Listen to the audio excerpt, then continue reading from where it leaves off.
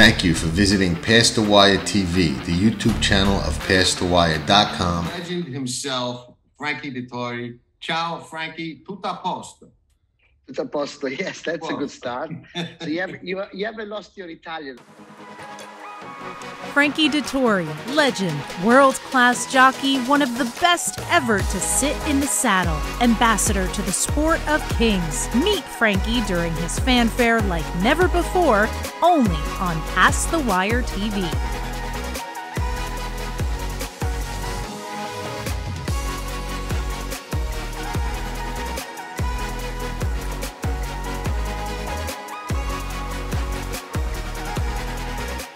Watch this guy, it's amazing. He does not miss one single detail.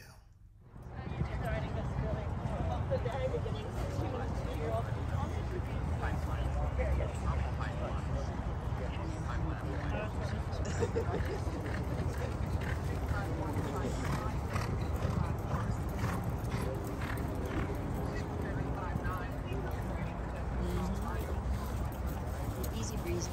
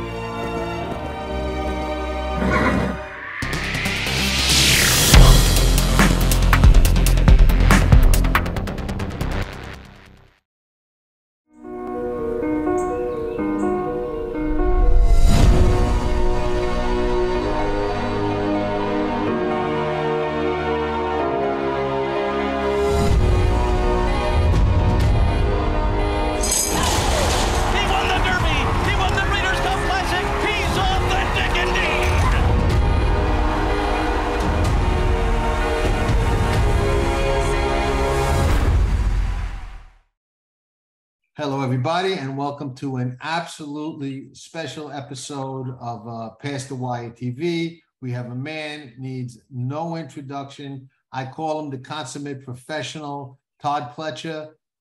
Been doing it at the highest level for a long time. Todd, thank you so much for coming on the show. Of course, my pleasure. It's funny. You watch a guy's career progress. And you watch them get to the pinnacle of the game, which there's no arguing that you have done and then done again and then done again. And you feel like you get to know them and you get to know certain things about them. So there's a couple of things I want to get into. But before that, let's talk a little bit about Forte. Kentucky Derby contender, probably, arguably the top of the class, won the Breeders' Cup Juvenile. How's he doing, first of all? How's he progressing from 2 to 3? He's doing great. After the Breeders' Cup, he went to Stone Street in Ocala, and Ian Brennan and his team did a really good job with him, freshened him up a little bit, put some weight on him. He's a leggy colt. He's a tall, athletic colt, but he's much like his stallion Violence. He's slender and streamlined, and so that's part of our focus is trying to get him to gain a little bit of weight while still getting him ready for a good campaign. Right now, he's had 3 solid works since he came back. He'll go 5/8 again this weekend, and puts him in position to have 3 more works before what likely will be his first target in the Fountain of Youth on March 4th. So maybe 2 races before the Derby. Is that the plan at this point?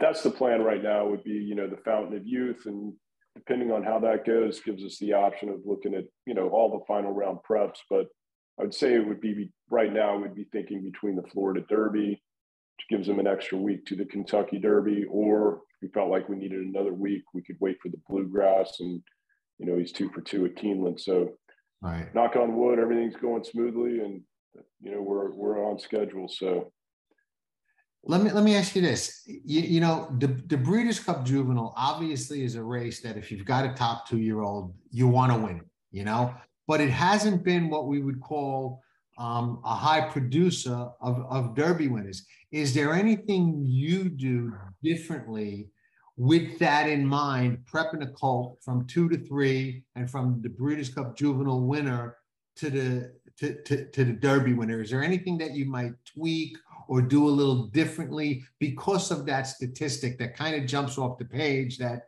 just so few, juvenile winners have won the Derby?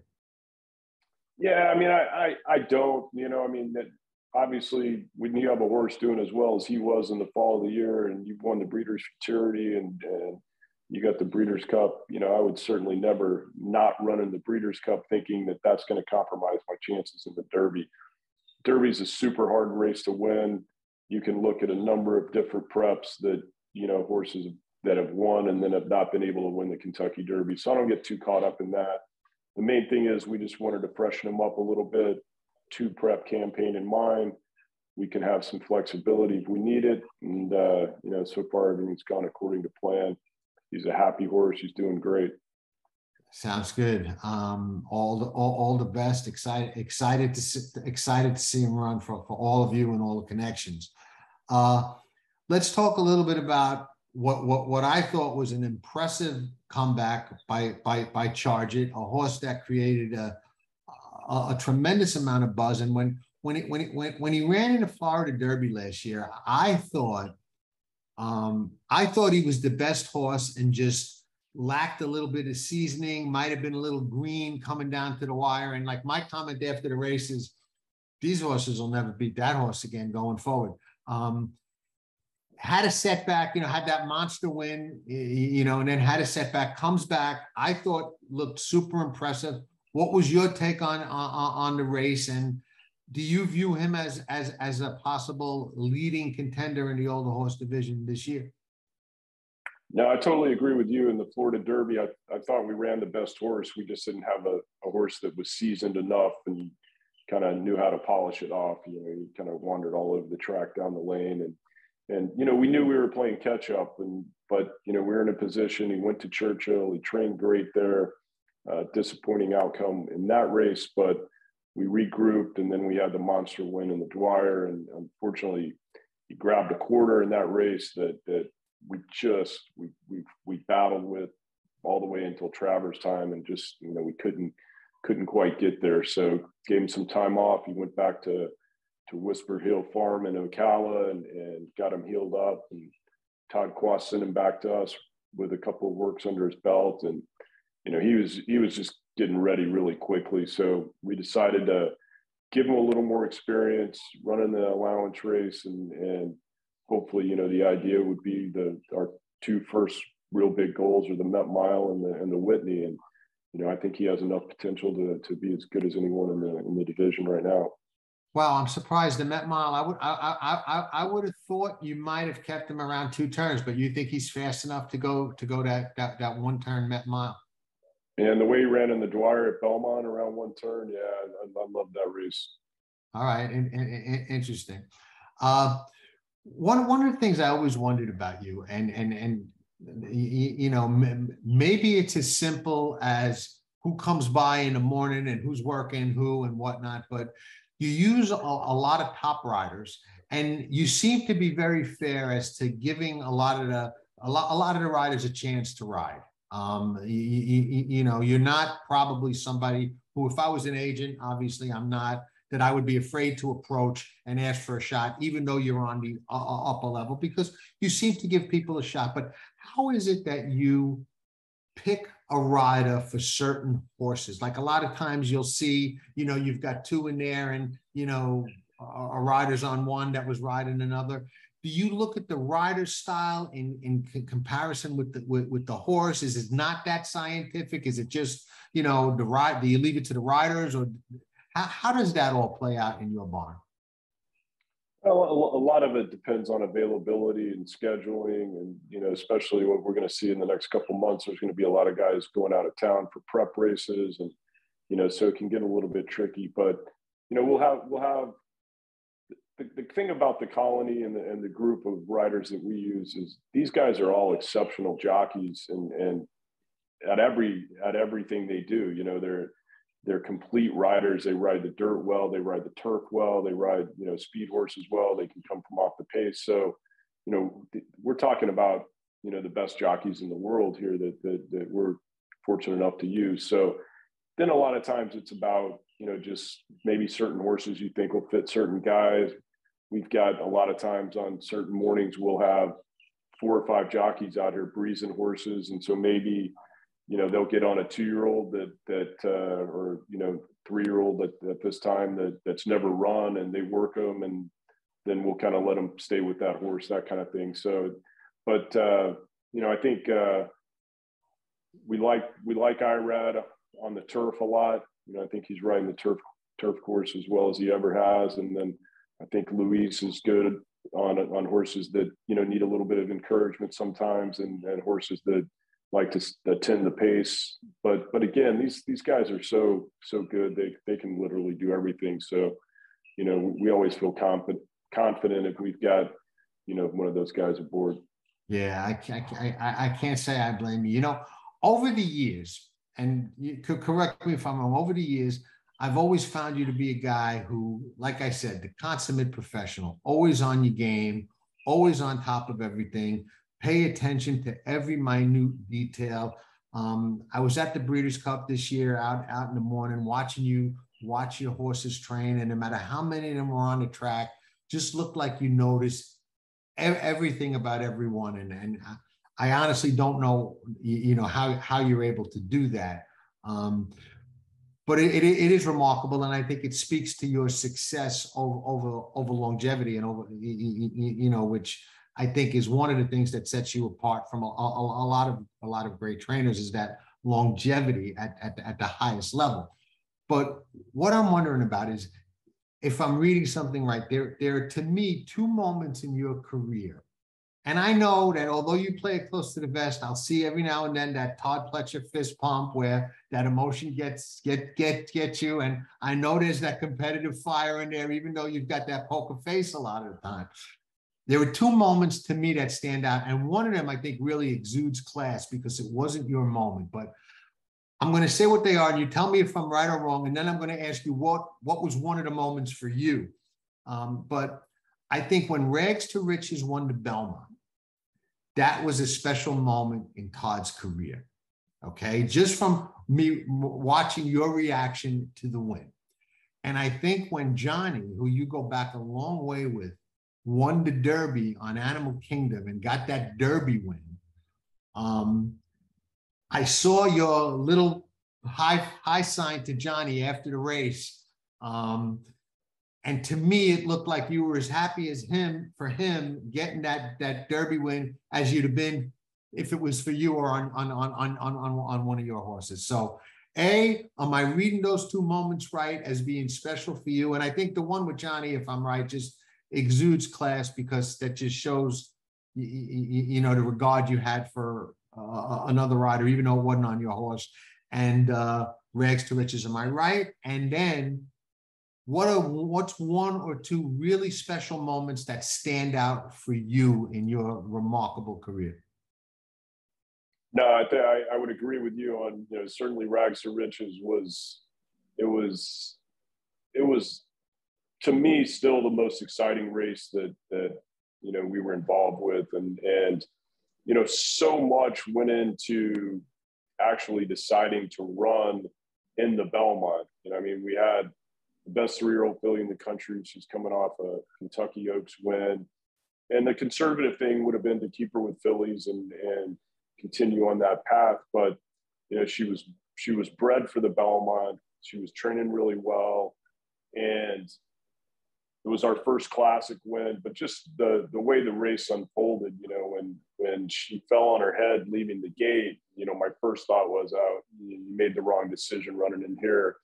And then it kind of, she creeps back into contention, and then, you know, the stage is set at the top of the stretch, and her and Curlin were just going, you know, back and forth. So many emotions go through your mind in that final 24 seconds. You think you're going to win, and you think the other horse is going to come back. And it was just, you know, it was such an exciting race. And, you know, I remember for a long time after that, being in airports or someone, you know, seeing someone come up to me and say, man, I was, you know, on top of my couch, jumping up and down during that race. And I can't tell you how many people made comments like that. And of course, you know, with Animal Kingdom, that was the year of Uncle Mo, and you know, we had a late defection with him. He was sick, and so, you know, Johnny was able to pick up the mount on Animal Kingdom, and you know, it was great. I was very happy for him, and just one of many now. Right. Yeah, exactly. Were you ever frustrated by your record in the Derby not being what some people thought it would be? I mean, I think anyone who criticizes anyone who's got a 1 for or 0 for or just has been in the Derby that criticizes it really doesn't understand the magnitude of what it takes to get to the race, let alone win it. Now you've got your wins, and you know, no, God willing, there's more roses with your name on them. But was it ever frustrating you to read people critique your record in the Derby at any point when it wasn't what they maybe thought it should be? Yeah, of course. You know, I'm a competitive guy, and you know, I'd like to be 10 for 10 in it. But you know, realistically, I think, you know, we did a really good job of getting a lot of horses there, and to be honest, we took a lot of horses that probably didn't have a real chance. But you know, at the same time, when you look at it, it's so meaningful to the owners and the people associated with the horses, and to take that opportunity. I mean, the one good thing I can say about our Derby record is I've never left a potential Derby winner in the stall. You know, we took our shot every time, and you know, the stats are a little skewed because, you know, we ran multiple horses in a lot of Derbies, and clearly not all of them could win. So it makes the numbers look a little perhaps worse than they actually are. But you know, we're pretty grateful to have 2 of them. Yeah, no, I mean, and you know, at the end of the day, when you're realistic about it, you know, 2 Derby, 1 Derby win is phenomenal. I mean, when you put that with all the other wins, I really don't see how anybody could say anything, because when you look at the Derby, I mean, and you go historically and look back at it, Todd, I mean, so many horses just didn't fire. Over the years, so many came out of the Derby to be great horses and just didn't run their race that day. The best horse doesn't always win. It takes the best horse getting the right trip for that day, and a couple of breaks have to go their way. I mean, if you get a couple of breaks against you in the Derby, it's almost impossible to overcome them. You know, I mean, there's horses on my list in my mind that, you know, had this happened, had that happened, you know, this horse might have won, that horse might have won. Yeah. And, you know, so I think the stats are skewed in those ways as well. Sure. I mean, there's been some unbelievable horses that have not fired on that day and come back and done terrifically. Like Holy Bull comes to mind. You know, we've been running the Holy Bull this past weekend is a good example of that. Exactly. And yeah, it can. There's something different about it. You know, the atmosphere and you know, I think the intensity level, and you know, some horses, you know, kind of maybe internally melt down a little bit in that scenario. You know, people laugh at me a lot of times because everybody, if you say who was the second best horse in Secretariat's Kentucky Derby, 99 out of 100 people are going to shout out Sham, you know, and I argue against that. I'm like, well, I say that's debatable. I mean, he ran the second fastest. I know all of that, but Forgo was in that race, and we all know what Forgo turned into. I mean, right? You know, so. You know, I would argue Forgo might have been the second best horse in that Kentucky Derby. Certainly accomplished a lot more than Sham due to injury, but I mean, so it's just really a crazy race. You're a competitive guy, like you said. You train for 2 very competitive guys. Vinny and Mike are super competitive gentlemen like yourself. Is that more pressure training for guys like that, or less pressure because they're so understanding of everything that goes into the game, or because of your nature? Is it like, hey, these guys are as competitive as I am, I want to win for them? Does it put more pressure or less pressure on you as an individual? I don't think either. I mean, I think it's you know, we put pressure on ourselves all the time. That's, you know, that's what drives us, and we want to succeed. So, you know, of course, when you got guys like that support you and provide you with the kind of horses that they're giving us, we have high expectations. They have high expectations, and we all want to do well. And it's, but at the same time, we don't take for granted. You know, it's not easy. You know, we got to work hard at it. And you know, they're great guys to have supporting you, and you know, we're fortunate to be part of the team. Last question I'm going to ask you is this, Todd. And again, I appreciate your time, but how early, and it's a general question, how early in a horse's career does Todd Pletcher spot one of these 2-year-olds or one of these newly turned 3-year-olds that might have not started as at 2? How early, and what prompts you to whip out the cell phone and call the owner and say, hey, we may really have a special one here. We may have an Uncle Mo type. You know, how early does that happen? And what is it that you see? Is it just the fast work? Is it how they move, how they go? Is it the intelligence? What is it that you spot that you can share that makes you take out that cell phone and say, hey, we may have one here? Yeah, well, sometimes you'll get some feedback from the training centers where they are. I remember when Scat Daddy was still a yearling back in December. I would talk to my dad a lot of times early in the morning, and while I was driving to Palmettos, and we were talking, and I asked him, I said, "How's that Johannesburg colt that we bought at Keeneland doing?" He said, "This might be the best horse we've ever had on the farm." And I was like, "Are you kidding me? It's only not even 2 yet." Right. But it seems like the good ones, you know, he said the same thing with More Than Ready and English Channel, and a lot of the good ones kind of tip themselves early on. And but when we get them in, we've seen, you know, some that will fool you in the mornings when you're going a quarter or 3/8, and then when you get stretched out, they don't do as well. So we usually reserve judgment. I love to see that good 5/8 before we really know for sure. All right, man. Hey, Todd, I appreciate it. I know you're busy. I thank you for coming on the show. I promise we keep it quick and lively. I think we did that. All the best to you leading up to the Derby. Let's get there probably with a couple, and we're always rooting for you and excited to see Charge It throughout the year. I mean, he like I said, after that Florida Derby, I'm like, these horses will never beat this horse again. So maybe we'll get to see this year what he can really do. So I hope so. All right, thank you very much. Thank you, Todd. Appreciate you. Take Bye. care.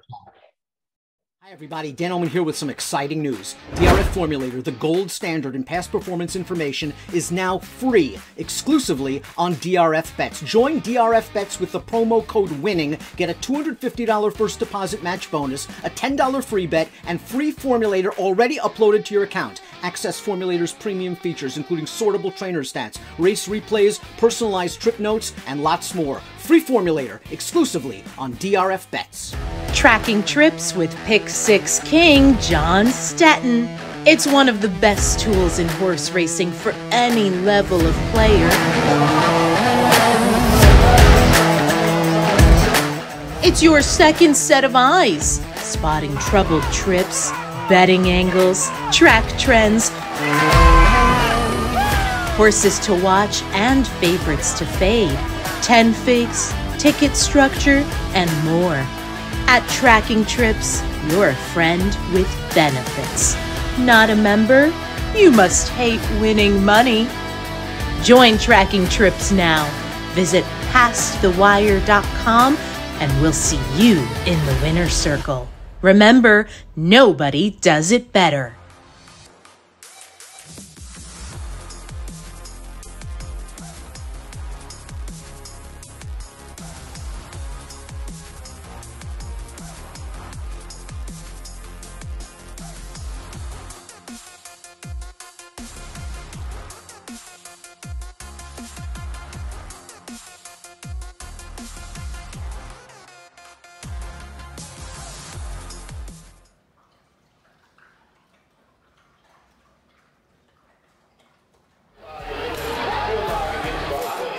Nobody does it better.